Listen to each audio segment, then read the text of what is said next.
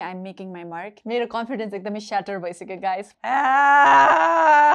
राग हमिरमा based छ. I'm getting the hang of it.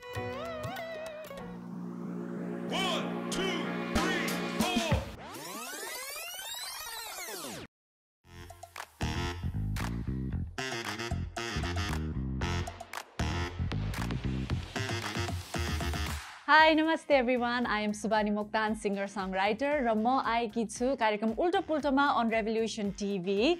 र the rules are मेरै 6 वटा गीतहरूलाई उहाँहरूले रिभर्स गरेर 10 सेकेन्ड सुनाउनु हुनेछ र मैले आफ्नै गीतहरू चिन्नु पर्ने छ. So evidently एकदमै challenging छ, but I am up for the challenge and I hope you guys are up for the challenge as well. So म पनि सुन्छु, तपाईहरु पनि सुन्नुहोस्, and let's get started with the first song.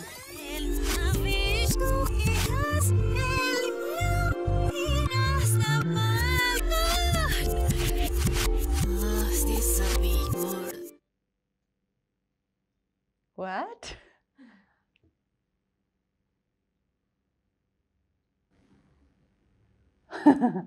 Okay, I have to guess. Slow थियो, high पनि थियो, low पनि थियो. समय?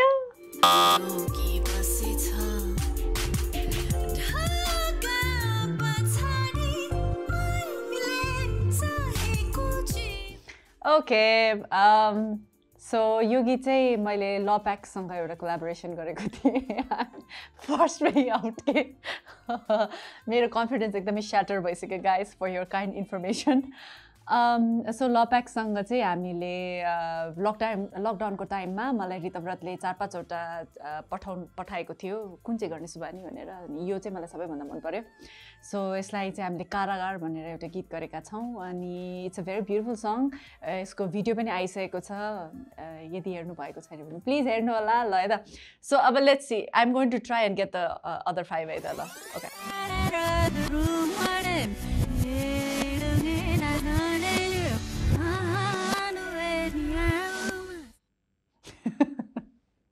I have no idea.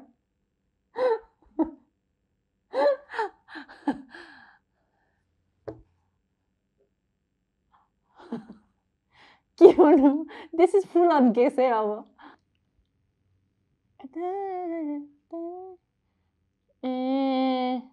This is Naso.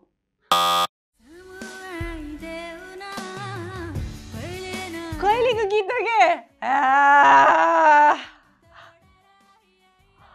यो कहिलेको गीत सुनायो कसरी चिन्नु क्या मैले.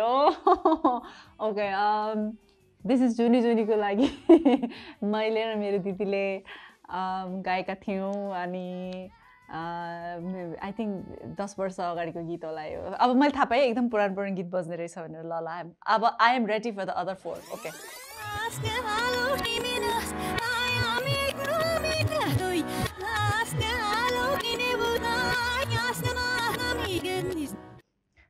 पोखिँदा हाँसो फुलेको.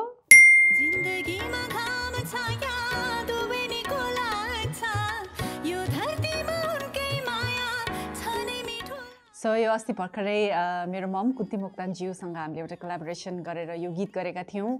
यो चाहिँ एउटा क्लासिकल सङ हो, राग हमिरमा बेस्ड छ, अनि एकदमै रमाइलो भएको थियो. सबै अक्युस्टिक इन्स्ट्रुमेन्ट्सहरू युज गरेर अनि ममसँग यसरी कोलाबोरेट गर्न पाउँदा, उहाँसँग सेयर गर्न पाउँदा स्टेज एकदमै रमाइलो हुन्छ. अनि this is one of my favourite song.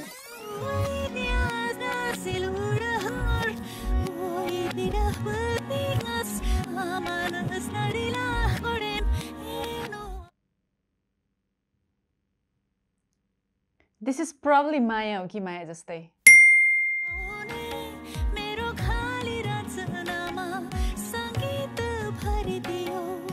So माया हो कि माया जस्तै मेरो लागि एकदमै स्पेशल सङ हो. मेरो कमब्याक सङ हो यो. मैले अलिकति ब्रेक लिइरहेको थिएँ म्युजिक फिल्डबाट, अनि हराइ नै सकेको थिएँ भनौँ न. अनि यो गीतबाट चाहिँ आई एम ब्याक, अनि धेरैजनाले ओ ब्याक विथ द ब्याङ भन्नुभएको छ. Thank you. अनि यो गीतपछि चाहिँ अब फेरि पनि I am making my mark in the industry, अनि होपफुली लामो बाटो जान्छु. अब म थाहा पाउँदैछु है. I am getting the hang of it है त. ओके गाइस, अब last 2 to go. All right.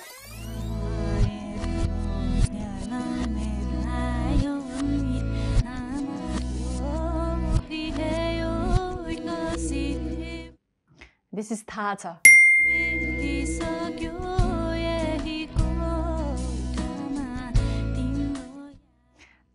So थाहा छ भन्ने गीत चाहिँ हाम्रो एकजना केजिसीमा फ्याकल्टी आउनुभएको थियो आलेहान्द्रो युएसबाट उहाँले चाहिँ एउटा नेपालमै बसेर नेपाली सिङ्गर्सहरूलाई नेपाली म्युजिसियन्सहरूलाई क्याप्चर गर्ने भनेर आउनुभएको थियो र त्यही मौकामा मैले पनि एउटा गीत गर्न पाएँ उहाँसँग उहाँको फुल प्रोडक्सन हो यो अनि यति राम्रो भिजनले उहाँले यो गीतलाई एक्जिक्युट गरिदिनु भयो कि अब धेरैजनाको फेभरेट गीत हो यो अनि I think this is one of my favourites as well 3 out of 5 छु म अब let's make it 4 out of 6 है त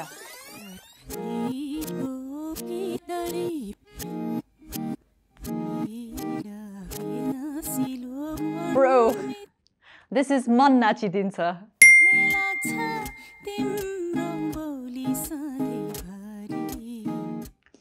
सो यो गीत पनि त्यत्तिकै हुन्छ नि हावामा बनेको टाइपको चाहिँ हो हैन एउटा मेरो भेनाजु मन्जिल विक्रम केसी उहाँ त्यति बेला मेरो भेनाजु हुनुहुन्न थियो हामी उहाँको रेकर्डिङ स्टुडियो थियो केजिसीमा अनि मैले गएर एउटा डेमो गरेँ अनि हाम्रो ब्रायनलाई सुनाएको थिएँ अनि उसले एउटा सिम्पल बनाइदिउँ भिडियो भनेर त्यत्तिकै बनाएको त्यत्तिकै भयो अनि त्यत्तिकै हामीले छोडी पनि दियौँ अनि राम्रो रिस्पोन्स आएको थियो अनि I like the song. So yeah, I did 4 out of 6. के भयो भन्दाखेरि अगाडिको दुईटा चाहिँ अलिकति गाह्रै थियो हैन अनि everyone admits it हैन the entire team is like yes गाह्रो थियो अगाडिको but अरु चारवटा त मैले मिलाएँ नि हैन so चिन्नेहरुको अलिक स्पेक्ट्रममा अलिकति माथि त भयो नि म no yeah yes all right so you have 4 out of 6 we have something from Pinch's Artcore oh yay thank you Revolution TV thank you Pinch's Artcore अनि खोलेर हेरौँ है त it's a beautiful bag first of all जुन हामी सबैजनालाई चाहिन्छ shopping गर्ने बेलामा it is a cup and oh there is a mask as well के रहेछ त हौ अनि yay thank you guys for having me अनि thank you for watching Ulto Pulto र अब मैले सिकेँ है नेक्स्ट टाइम चाहिँ म 6 out of 6 गर्छु है अर्को सिजनमा प्रमिस